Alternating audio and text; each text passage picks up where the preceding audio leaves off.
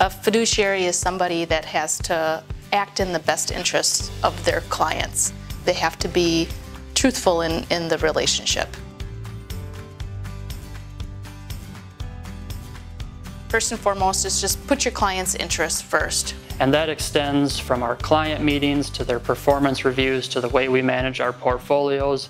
Another principle of fiduciaries are acting with prudence, really making sure that our clients are knowledgeable with what we're doing and educating them along the way. We fully disclose and we're fully transparent with our fees. There's no sales commissions, there's no kickbacks. Since we are held to a fiduciary standard, avoidance of conflicts of interest is paramount in the way that we do business.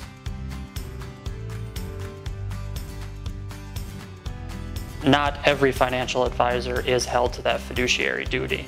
There are two standards that financial advisors or planners or institutions are held to. The first is a standard of suitability. A suitability standard means if I can use the fund that maybe rewards me more versus the one that is ultimately best for the client because they're both suitable.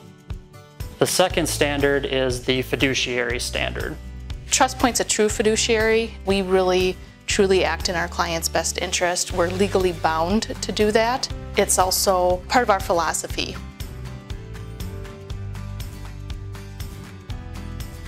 TrustPoint, like many fiduciaries, charge our fees on assets under management. Our fees are very transparent, and we take pride in fully disclosing everything that we're charging our clients and how we make money.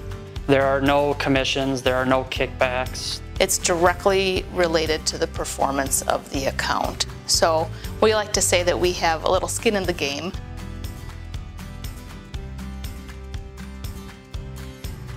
When meeting with a prospective financial advisor or financial planner, there are certain disclosures that could be obtained, which proves that they are held to a fiduciary standard.